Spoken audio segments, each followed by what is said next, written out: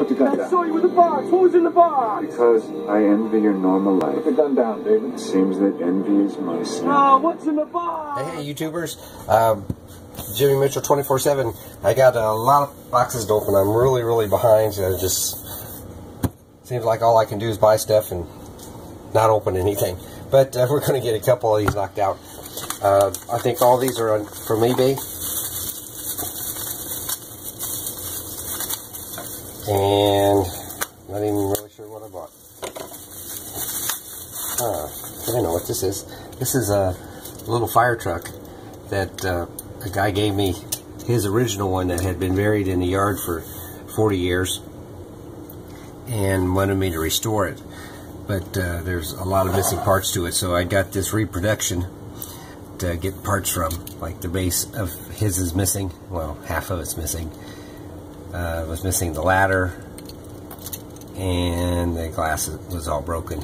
So this will be used to fix his original. I'll put the price on that. I don't even know what brand this is. Does it say anything what brand it is? Made in Great Britain. I don't know. I'll put the price on it, and that's bag number 1. Thanks. All right. Back with box number 2 from eBay. Like 2 cars. We'll see what they are. That's pretty nice. Oh, 3 cars. Nice. This is Johnny Lightning Topper. Mako Shark. I think that's a 69. That's in pretty good shape. Is the hood open? Yep. Hood opens. Pretty good shape. Wheels aren't bad. That's the problem with a lot of these Johnny Lightnings is finding wheels for them. But that one's in pretty good condition. I don't know how much these were. I'll put the price up there when I do the video. This is the Whistler. This is the first one of these I have. It's pretty cool. It was a lot of 3 different cars. I think that's from 1970. Pretty cool. I didn't have that one. And here's the last one. Nice. This is a super van with the motocross decal supposed to be on it. Obviously this is for restoration. It's pretty bad. But if that's mint, that's a pretty pricey piece right there. But it's not mint, so we're going to fix her up and make her look good.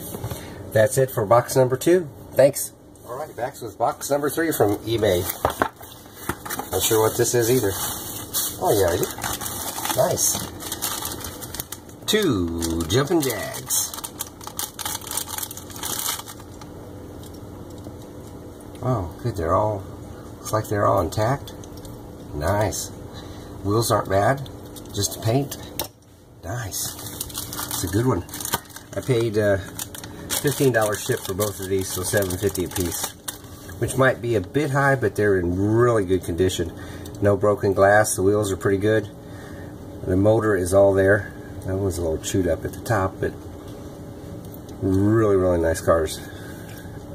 Kind of a pink one and a purple one. Those were $7.50 a piece shipped.